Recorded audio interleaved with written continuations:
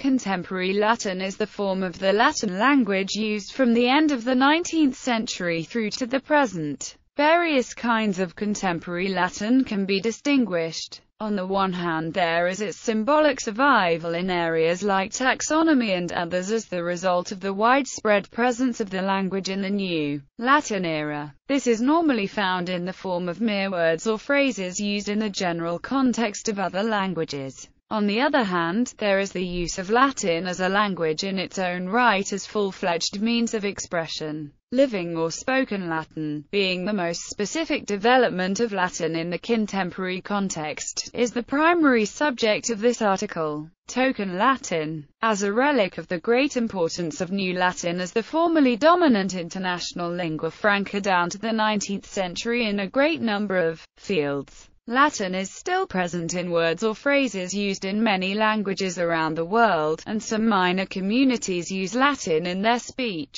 Mottos. The official use of Latin in previous eras has survived at a symbolic level in many mottos that are still being used and even coined in Latin to this day. Old mottos like E Pluribus Unum, found in 1776 on the seal of the United States, along with the new Et Coeptus and Novus Ordo Seclorum, and adopted by an Act of Congress in 1782, are still in use. Similarly, current pound sterling coins are minted with the Latin inscription Elizabeth II DG Reg FD. The official motto of the European Union, adopted as recently as 2000, is the Latin in Varietate Concordia. Similarly to the multilingual European Union, the motto on the Canadian Victoria Cross is in Latin due to Canada's bilingual status. Fixed phrases. Some common phrases that is still in use in many languages have remained fixed in Latin, like the well-known dramatis personae or habeas corpus. In science, in fields as varied as mathematics, physics, astronomy, medicine, pharmacy, and biology, Latin still provides internationally accepted names of concepts, forces, objects, and organisms in the natural world. The most prominent retention of Latin occurs in the classification of living organisms and the binomial nomenclature devised by Carolus Linnaeus. Although the rules of nomenclature used today allow the construction of names which may deviate considerably from historical norms, another continuation is the use of Latin names for the constellations and celestial objects, as well as planets and satellites, whose surface features have been given Latin selenographic toponyms since the 17th century. Probably the most recent innovation in this realm is the proposition of the Flemish astrophysicist Gerard Baudife to give Latin names to 1,000 prominent galaxies in a catalogue of named galaxies. These names follow the binomial nomenclature system and thus consist of a first part, identifying the galaxy, and a second part, naming the constellation in which the galaxy is located in the sky. For example, M87, conspicuous for its plasma jet, in this system becomes Jaculatrix Virginis, meaning thrower of ore in Virgo, and the famous tadpole galaxy Gyrinus Draconis, meaning tadpole of in Draco. This system aims to honor the most impressive objects in the universe with more than meaningless and uninspired codes and to take them out of the specialist databases and bring them into the reach of daily human consciousness. In the same way as only named people, places, etc. really exist in human minds. However, modern astronomers are not easily convinced to use such a system. Symbols for many of those chemical elements of the periodic table known in ancient times reflect and echo their Latin names,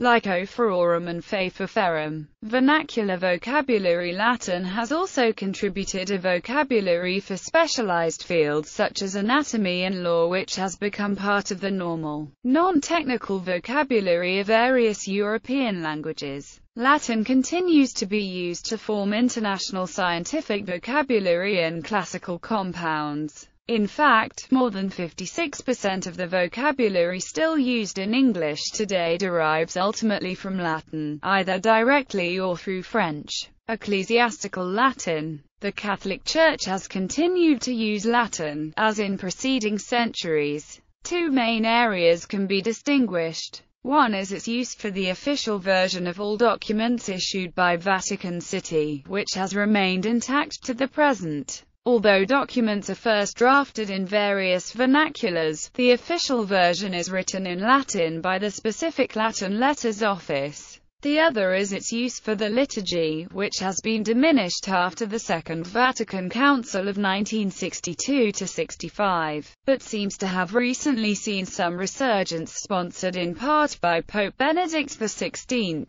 after the Church of England published the Book of Common Prayer in 1559. A 1560 Latin edition was published for use at universities such as Oxford and the leading public schools, where the liturgy was still permitted to be conducted in Latin, and there have been several Latin translations since. Most recently, a Latin edition of the 1979 USA Anglican Book of Common Prayer has appeared. Academic Latin. Latin has also survived to some extent in the context of classical scholarship. Some classical periodicals, like Mnemosyne or the German Hermes, to this day accept articles in Latin for publication. Latin is used in most of the introductions to the critical editions of ancient authors in the Oxford Classical Texts series, and it is also nearly always used for the apparatus criticus of ancient Greek and Latin texts. The university orator at the University of Cambridge makes a speech in Latin marking the achievements of each of the honorands at the annual honorary degree congregations, as does the public orator at the Ent Senior ceremony at the University of Oxford.